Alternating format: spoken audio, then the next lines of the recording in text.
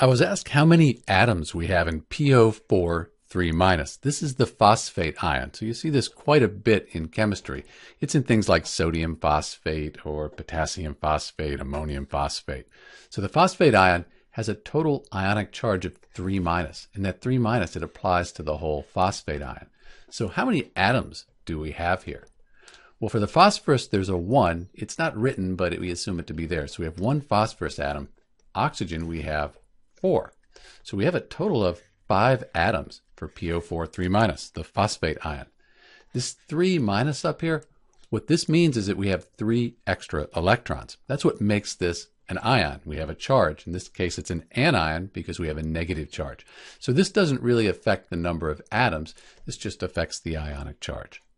This is Dr. B looking at the number of atoms for PO4 3-, the phosphate ion.